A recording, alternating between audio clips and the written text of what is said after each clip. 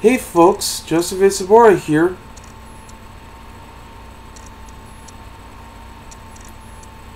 And I'm doing a new movie review this week. It's called Ant-Man. It's the latest superhero adventure from Marvel. It stars Paul Rudd, who's the co-writer of this film, along with Evangeline Lilly, Stoll, Bobby Cannavale, Michael Peña, Tip T.I. Harris, Anthony Mackie, Wood Harris, Judy Greer, Dastmalchian, and Michael Douglas. It's written by Edgar Wright, who's been best known for Shaun of the Dead, Hot Fuzz, Scott Pilgrim vs. the World, and The World's End, along with Joe Cornish, Adam McKay, who's been best known for movies such as Talladega Nights and Step Brothers, as well as Anchorman. And it's directed by Peyton, who's been best known for directing films such as the original Bring It On, the cheerleading movie, and Down with Love, with Renee Zellweger and Ewan McGregor.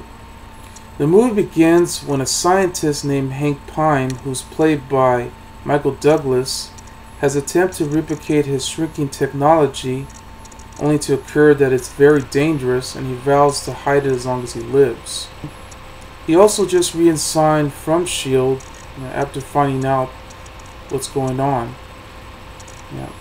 26 years later, his estranged daughter, Hope Van Dyne, who's played by Evangeline Lilly, along with her former protege Darren Cross, who's played by Stoll, had forced him out of his company Pym Technologies, with Cross close enough to actually use the shrinking suit of his own, which is the Yellow Jacket. So meanwhile, a well-meaning thief named Scott Lane, who's played by Paul Rudd, who just got released from prison, moves in with his old cellmate and best friend, Lewis, who's played by Michael Peña, along with his friends.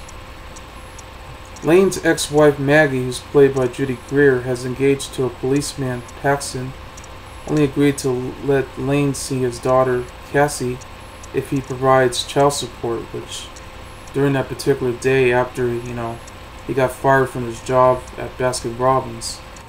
Almost getting enough time to see Cassie on her birthday, which Lane actually gives Cassie a stuffed rabbit, a very creepy one.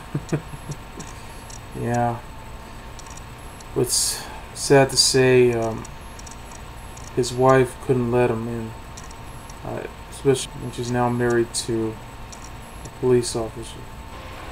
So after that, because of his criminal record, Lane agrees to join Luz's crew to commit a burglary for money.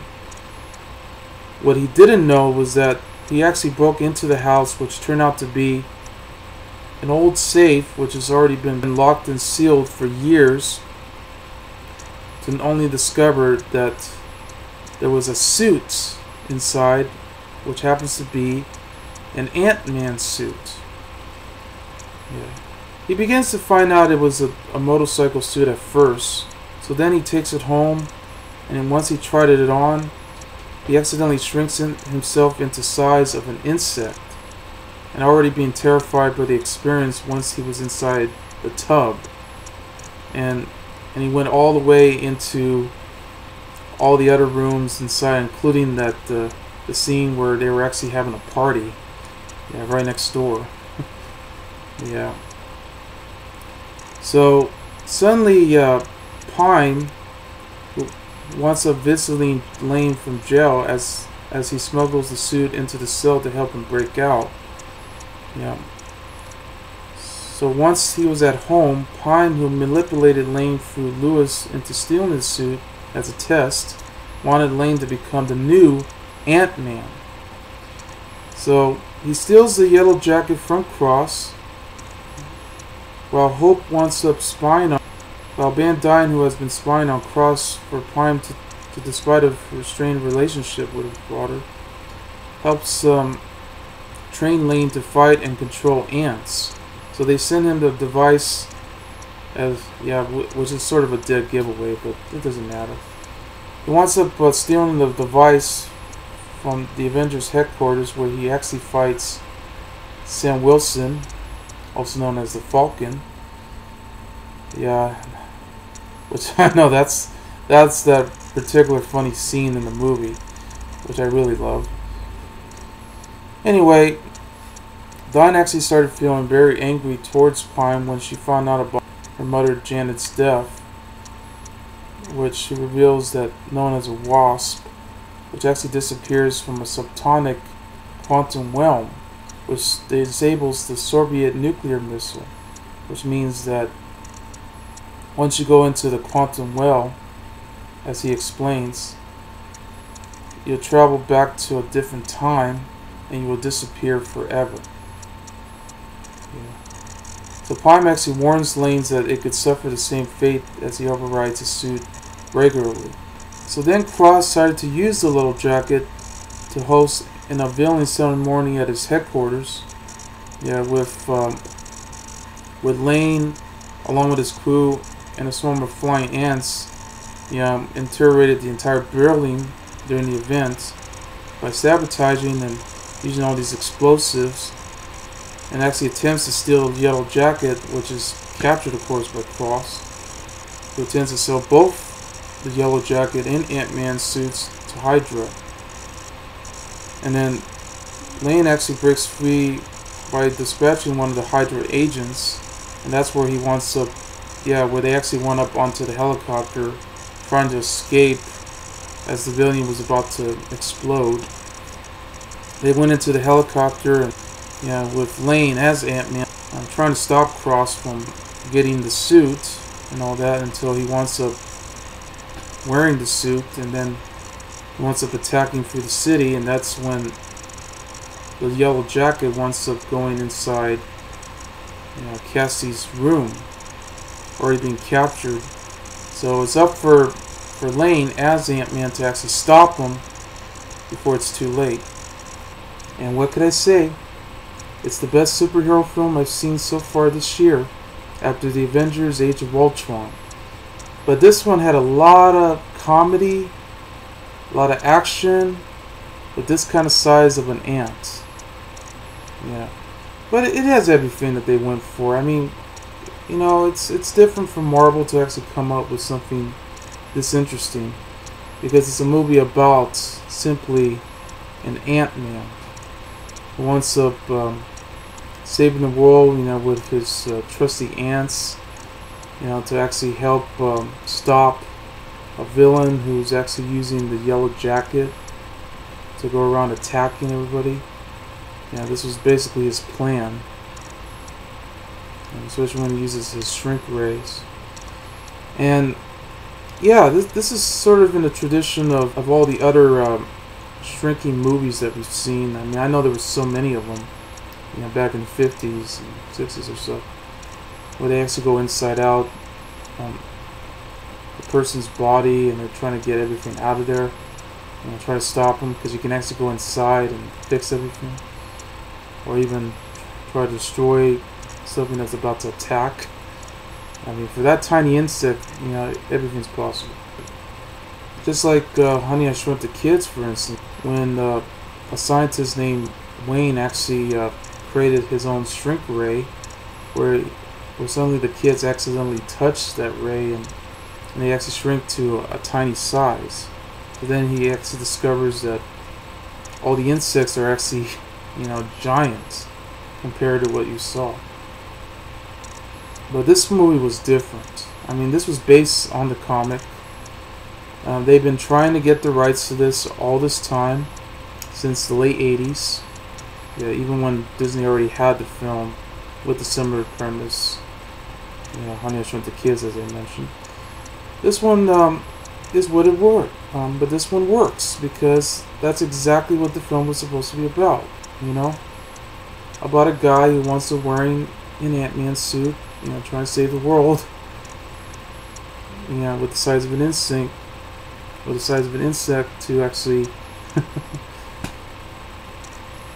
do everything. I mean, as long as you can try, not be able to get into the quantum realm.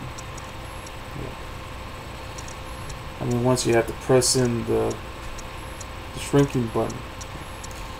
But yes, Paul Rudd did a great job playing the role. I mean, he's definitely the right man to do it. I mean, I know there are other actors they would have chosen, but since he's the co-writer of it, yeah, why not?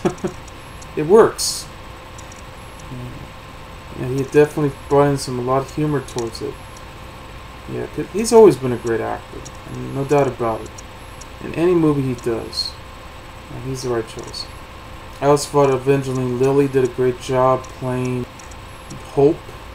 You know, I thought she really kicked ass, especially with those training scenes that we saw between her and Lane. That was a funny moment there. He was very tough. And Michael Douglas, of course, definitely good for this role. I mean, it was great to see him again after all this time. I mean, I know he's been playing different roles in many movies. Always been known for playing detectives and, you know, law firm guys, corporate executives, and all of that. You know, not to mention the hero in the Romancing the Stone movies and all that. But